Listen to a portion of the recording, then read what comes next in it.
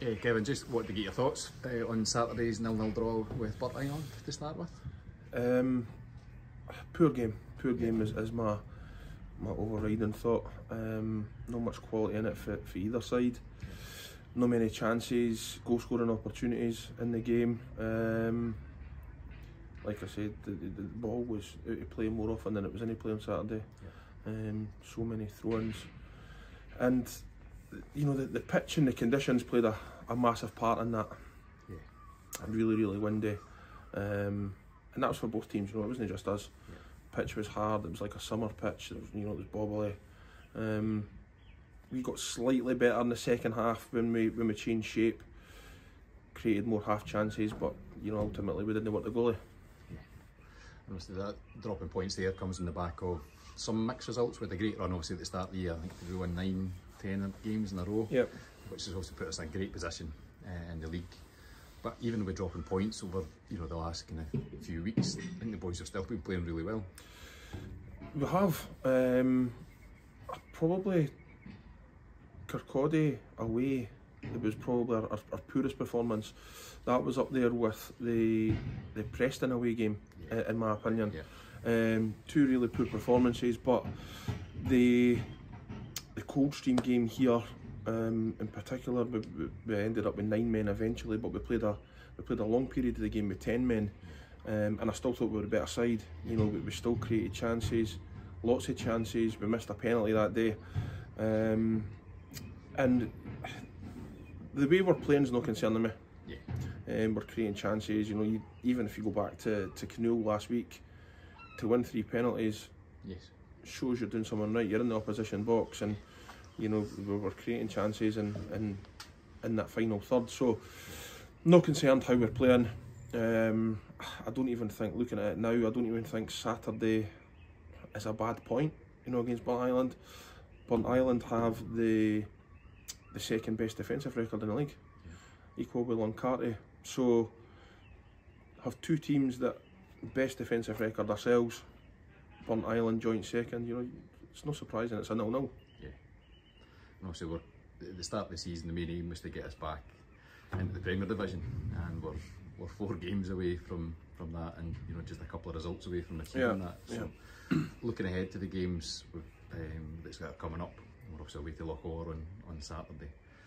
How are we preparing for that? I always feel that the teams at the bottom end of the division are harder opposition, for the fact that, you know, they need to win points. They seem to play, when we play against them, they seem to be harder to break down. You know, they have a better defensive shape, and most of the teams that we've played at the bottom of the league are playing one up front, so it's difficult to break them down. Right now we've taken 24 points out of 27 out of the top 6 teams. So these open games, when it's 2 attacking teams that are going out and trying to win a game, you know, we've come up trumps more often than not. So the games with the teams at the bottom end that are harder, unfortunately for us, you know, we've got 3 teams that are at the bottom end to play, which on paper, you know, people think that's a good thing. The Glenrothes game here next Saturday, it will be played as a cup final, I'd imagine. Glenrothes might be in a position where a draw does them. You know, if they come away from home and pick up a point, would be a good point for them. We will have to win the game.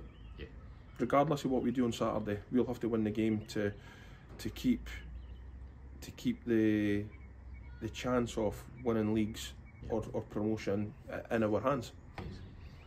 And obviously we want to keep that momentum going, and just keep picking up the points.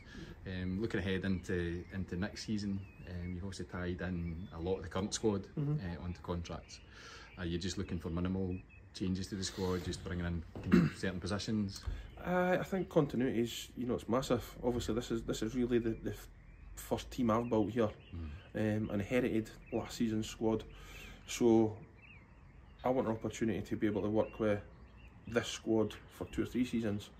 I think we've got a good squad. I think our squad would compete in the Premier League. So I'd be lying if I said I wasn't going to change it. I will change it. I will bring in 2 or 3. I think that's important.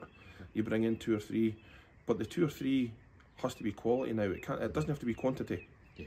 We've got 27 players, so the players that we bring in have to be better than what we've got. Players understand that. You know, players are human beings, and they want to play football, and they understand that there's a shelf life effectively. If somebody comes in that's potentially better than them, they'll understand that they move on. So massive changes, no. Subtle changes, more likely. Yeah. And obviously one of the pluses we've had as a club this season has been the under-20s, and there's been loads of the guys have had the opportunities at training, you know, and they've been on the bench, they've made an impact on the team. Yeah. Is that something again you'd be looking just to continue next year? Yeah, definitely. You know, we discussed that we can effectively make our squad smaller, first team squad smaller, and utilise the 20s more.